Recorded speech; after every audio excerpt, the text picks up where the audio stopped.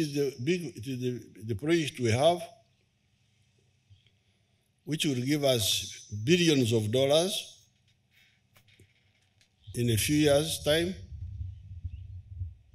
and it needs support of training, which we planned that it should be provided by Kigumba Institute.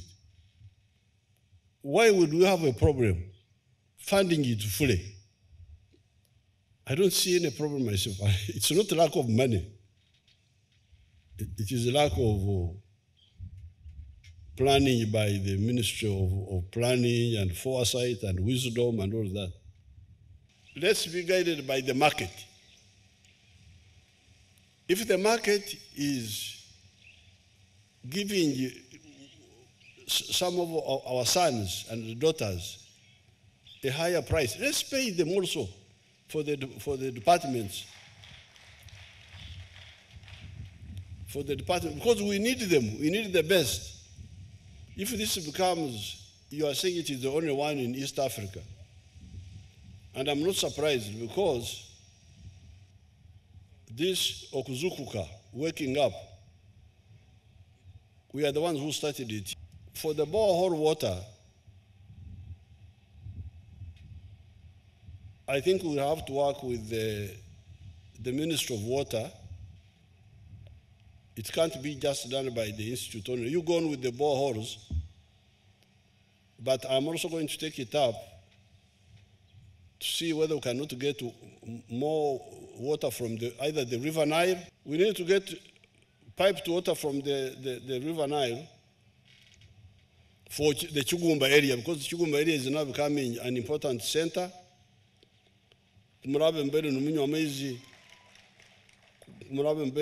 ga Naikondo hati twine okube muchaho mugenda haga pipe agemidumo. I will make this a priority through the Ministry of Water now, not through, so that Kigumba gets water, Kigumba town, and maybe the district also, and you people also get from there. And I'd like to urge you still, the principal, to continue to plant more trees, because you can see in dry season, this place can really be dry. So you need more trees. And there are trees, seedlings everywhere. You are not short of those. So please make this campus full of real good Ugandan trees, so that we can have the windbreaks in this campus, and when it's dry, there can be shades on the campus.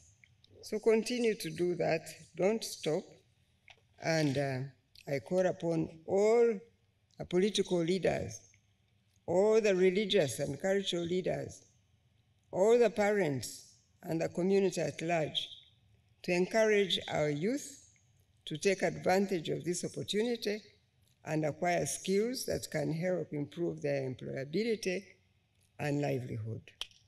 This is the first institute in the East African region to gain international accreditation for OPITO.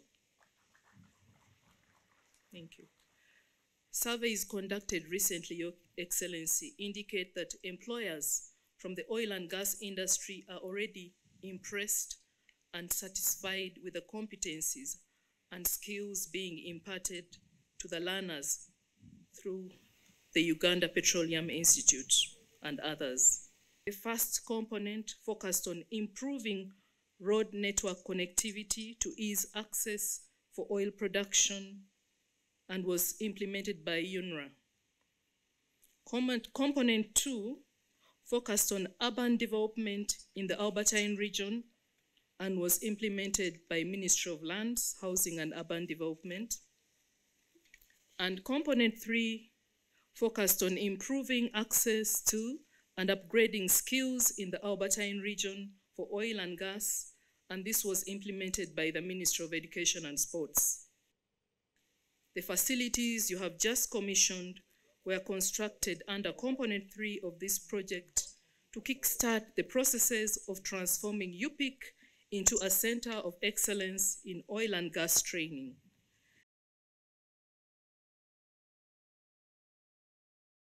The need for affirmative action to retain our highly trained staff to ensure that they are not taken up by the oil companies. Currently, there is movement of talent from industry to the oil to the authorities, and I've also seen some of my people trying to cross over. We appreciate that the startup structure established UPIK envisaged this fact and provided for a modest retention allowance.